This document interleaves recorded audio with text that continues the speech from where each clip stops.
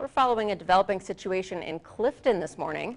Our morning reporter Katerina Chrysofis is on scene at the Stinker gas station where hazmat crews have arrived. Kat, there seems to be a lot going on there. What can you tell us? Yeah, Jen, that's right. Hazmat crews are on scene right now with the Grand Junction Fire Department, and they do tell me that we have some new information. They did kind of take a look at that gas tank that was hit. I'm going to step out of the way to kind of show you exactly what's going on so you get a better idea of it.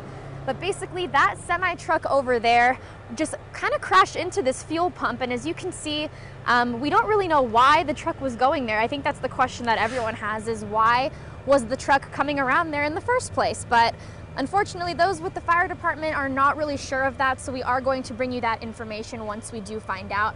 An investigation is underway. But basically, the saddle tank on the truck was ruptured when it bumped into that gas tank right over there. There were no injuries, so thankfully no one was injured.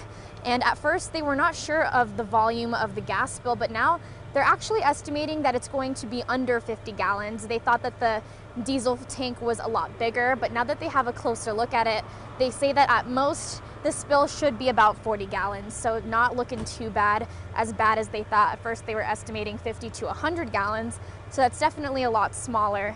Right now they say that obviously once they move the truck, there could be more, but they're pretty sure that that is around the estimation.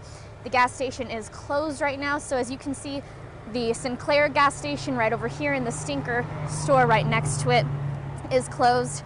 A tow truck is also on the way, so there's going to be a tow truck here. Hopefully they're going to figure out a little bit more of what's going on. Again, not sure what caused the crash, still investigating what's going on, and that investigation is underway by the Sheriff's Office.